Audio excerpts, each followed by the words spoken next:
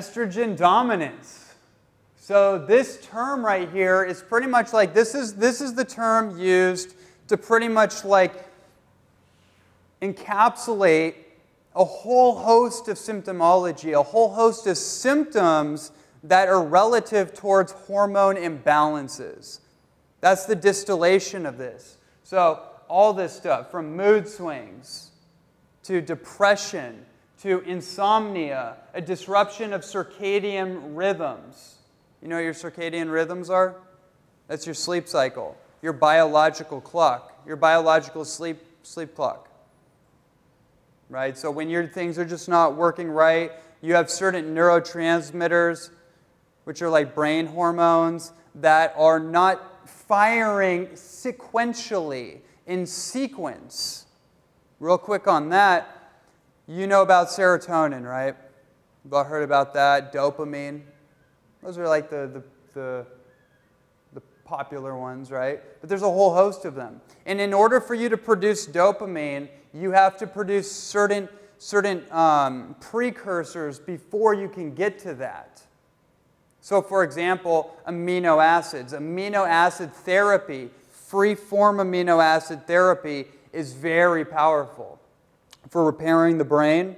Say, for example, you've hit the coffee button too much. Coffee, coffee, coffee, coffee, coffee. You don't realize that there's certain chemical pathways in the brain that are being inhibited simply because you've hit that button too much. Or you've done certain like recreational substances. You hit a button too many times, if it's a powerful stimulant, it starts to replace out your body's natural, we call endogenous production of certain chemicals that normally would help your body produce dopamine or produce serotonin or hormonally to produce progesterone or testosterone, so on and so forth, right? So what happens with your circadian rhythms is that some of those neurotransmitters, or that one specifically called melatonin, which is known as like your sleep hormone, sleep neurotransmitter, it's at the very end of the serotonin chain, which is interesting. It's going to have, we're going to talk more about that, how that actually affects the hormone imbalance, that melatonin piece in particular. We'll get right back to that. Excessive weight gain, obesity, or diabetes, which is basically called now. Like we don't even need two separate terms. We'll just lump them together because they're basically the same thing now, right? That's going to be a major part of this puzzle too. We're going to really, as we go through this, we're going to provide protocols, very loose protocols. It's things that are going to give you the full menu, the full buffet of what's been figured out about hormones and how to balance them and how to push out the toxic hormones, the toxic mimics or imposters. It's a really good term. Toxic mimics, toxic imposters. Migraine headaches, fertility, infertility, low libido. That's a great one, right? The number one way you can gauge, the number one barometer you can use to figure out, hey, do I have hormone imbalances? If you're not able to do a quick hormone panel test right away, then you can use your experience as a gauge. Well, where's my libido at? Right? There's two different ways to do that. Either in the obvious sense, what does that look like? Right? And just like, okay, how do I feel about that? How does my body feel? That's the number one thing. As a reproducing organism, a species that's no longer able to propagate itself is the number one sign of a species going extinct. Think about that. That's pretty important. It basically comes down to the hormonal sequence. Something in that ratio, something in that orchestra is playing out of tune. But that can be fixed. And infertility, I mean, that's a major one. We live in a society right now that is 40 to 50% infertile. 40 to 50% infertile. It's pretty staggering statistic. And then underneath this, oh yeah, and then this thing, all forms of cancer. All forms of cancer. One of the big parts of my work is progressing more and more into the cancer field. I talk about it all the time in all my lectures now, really getting into the details of it. What is cancer? What really is going on with cancer? What's the physiology of a cancer cell? What causes cancer? There's a lot of different kinds of cancer. Cancer is not just one thing. Cancer could be rooted as a viral infection. It could be a fungal infection. A lot of times, cancer is a viral and fungal infection combined. And a lot of times, it's hormonally driven. So you have to factor that. For me, if anyone comes to me and they have some form of cancer, or I'm even talking about it, we can't get away from that unless we talk about the hormonal component. If somebody had cancer, say, they came to me, they had some form of cancer, regardless of what it is, but if it is specifically reproductive cancer, breast cancer, prostate cancer, right away I already know. I don't even need to know the details. I already know essentially what the trigger is. Now from there it's just figuring out how to reverse engineer that. So when you're dealing with something like that, then you need to get a full hormone panel test to figure out where the hormones are. That's going to be really important to just kind of like get an idea. After we go through all this information, right? After we go through everything, one of the things people think about is like, well, okay, where are my hormones at? I need to figure out where do I exist on that ratio. Because you could think things are all fine, or for most of us, something's off, right? We feel like something is off, so we could be like, oh, it's my thyroid. Oh, it must be my estrogens are going out of control. My progesterone, my cortisol, testosterone, DHEA. Now, it's one thing to think that, but it's another thing to get your panel tested and to be looking at it. You may think your vitamin D is totally good. We live in paradise. Where does vitamin D come from? It comes from the sun, right? In order to get the proper vitamin D3, D3 is the most bioactive form of it. D2 comes from like mushrooms, like chaga mushroom, or Agaricus bisporus, which is like a button mushroom, which apparently is actually a bad estrogen blocker. Agaricus bisporus. I just like that name. That's like the button mushroom. Apparently, it opposes bad estrogen accumulation in the body. Go figure, right? But vitamin D3 comes directly from the photon rays of the sun. Very important to just get that very clearly, because vitamin D as a hormone is the most powerful of them all. It turns on all the hormones. If you think of like in your house, you have a light switch, right? Turns off the lights in a room or maybe a section in the room. That's like maybe the Agaricus bisporus. Like combating one section. Okay, you have estrogen accumulation here. It's pushing out your progesterone. It's pushing out your testosterone. So like it's kind of like, okay, it's helping that little section of the puzzle. But vitamin D is like the big or what do you call the Frankenstein switch. It turns off the whole house, potentially the whole neighborhood. That's vitamin D. That's how powerful it is. If you have vitamin D where it needs to be, it'll turn on all the cancer-fighting genes. It turns on more genetic triggers of healing than anything else that's ever been discovered by far. Just so you know, it's free. Totally free. But you have to absorb it. You have to get enough of it. We'll talk a little more about that. Estrogen dominance is a term that was coined by a man named Dr. John Lee. Some of you may have remembered the books like What Your Doctor Doesn't Tell You About Menopause. No, there's like a whole famous litany of these books from back in like the 80s that were republished from his original research in like the 60s and 70s. And basically, he's famous for really coining the term estrogen dominance because he had all these menopausal women that were just having all these imbalances show up at his doorstep, be like, look, I'm taking these hormone replacement therapies and it's throwing things out of whack and I don't know what to do. And he found out by giving them natural progesterone cream, bioidentical progesterone cream, that all their hormonal fluctuations started to normalize and even out. Yam-based progesterone cream. And then that's where he figured out it's an estrogen toxicity.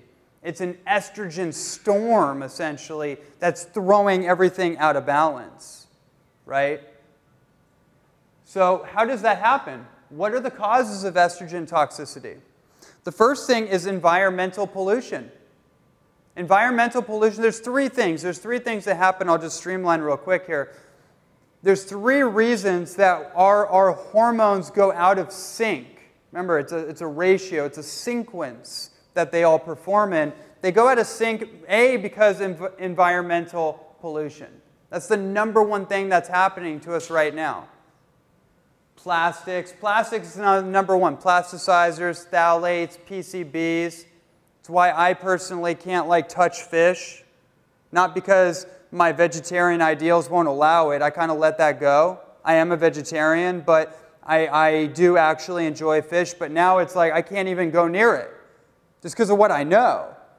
Because of mercury toxicity, radiation toxicity, and because of plastic toxicity. I was like, oh, geez, okay. I am going to have to close the door on that one. So that's one thing. And plastic bottled water, that's the big one. That's the big one. I proselytize about this all the time. Because if we can get on that, if we can understand what water is a solvent. It's the most powerful solvent. And what's a solvent? A solvent is a thing that creates a solution. A solution dissolves the problem, creates a solution. Water is always the solution, by the way, to anything. You have a problem, you have a headache, you have some kind of digestive issue, you have irritable bowel syndrome, you have constipation. Water. Water's the number one thing. Water and salt is the number one thing. Always, before anything. Anyone remember that book, Rise for Water? Right? Dr. Batman Gaelage. His whole thing was water, water, water, water, but then he came to realize actually it's not just water. Because your body isn't just a water tank. It's not just like a swamp. Because if you just drink water and you're too watery, like you're too yin, like a Chinese medical perspective, you're too yin, you end up feeding organisms that thrive in a dark, swampy environment. You know what I'm saying? Like fungal infections. I bet you if you look at the blood chemistry of a lot of certain cancers that are fungally related, you will see that kind of thing go on. So he figured out actually you need water and salt because we're like an ocean inside. And the salt holds the water to our tissues. So instead of drinking water and then it's like sloshing around in your stomach, who's had that experience? Just like, that's not normal. It should immediately go right into your tissues and feel hydrated. You know what it's like when you feel hydrated. And you could be drinking water all day long, all day long, all day long, but then it's just like going through you. That's not normal. Water and salt. For the adrenal glands, your adrenals, your battery pack, runs on sodium. It's like folk wisdom. This has always been known. This is why salt has such a reverence in so many ancient cultures. Animals, by the way, will seek out salt naturally. They found out that if you feed migrating animals magnesium supplements, they'll change their migration patterns and they'll stop going over to the ocean to get the salt licks. It's minerals. First and foremost, being properly mineralized. So salt is actually a natural mineral supplement because it has every known mineral and potentially minerals that aren't known, right? That do certain other things to our brain. So that's really important to just kind of get. 1 liter of water in the morning with 1/4 teaspoon of sea salt. Sea salt specifically. Put that out there. But when you drink water that's in a plastic bottle, what does it taste like? It tastes like plastic. Is that plastic flavoring? Like plastic stevia? No. That is literally, you know what they do in the plastic industry? Now, it's one thing if they blew the plastic up for, like, say, a year, and then left it there before they put the water in. But that's not what happens, is it? They blow the plastic up and immediately pour all the water in, and then leave it underneath LED lighting, artificial lighting.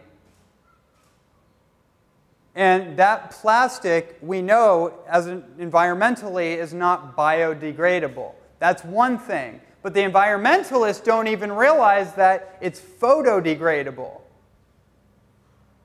So those light penetrations are actually causing more plastic or plastic particulates to leach into that water even more.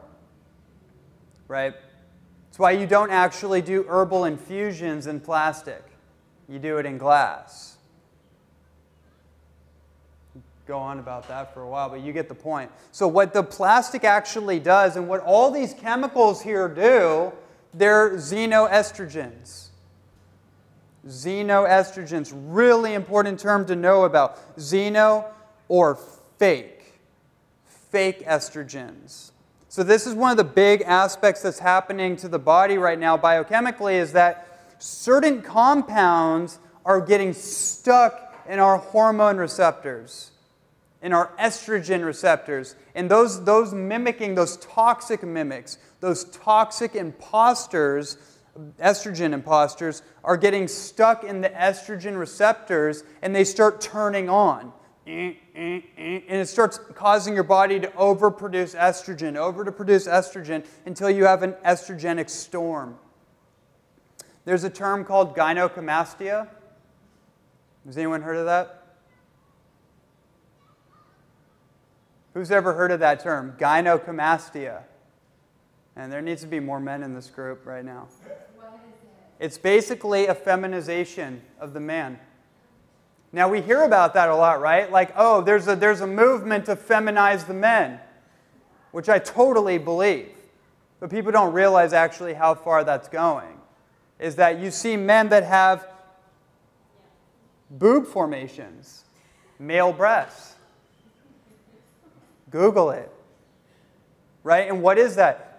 When you examine that tissue, it's all estrogenic formation that's causing that. We'll go deeper into what that is, how you can block that, how you can change that whole situation. It shows up for women too, very similarly, like in the adipose tissue, the fat tissue, like right here, right? Up in this area, the lower back, obviously the breast tissue, and the back of the arms. You all know these things better than I do, but that's essentially the same kind of thing. So that feminization of the man is an interesting phenomenon. There's a certain doctor named Dr. William Wong. You check him out. He's got some really interesting information on this. He thinks that the feminization, the behavioral feminization, because a lot of women will be like, men just don't seem like men anymore. Like, where are all the real men? Like, kind of like the alpha male kind of idea. Like, everyone's like beta. Like, whatever happened. And I'm here to tell you that very possibly it's not just a psychological.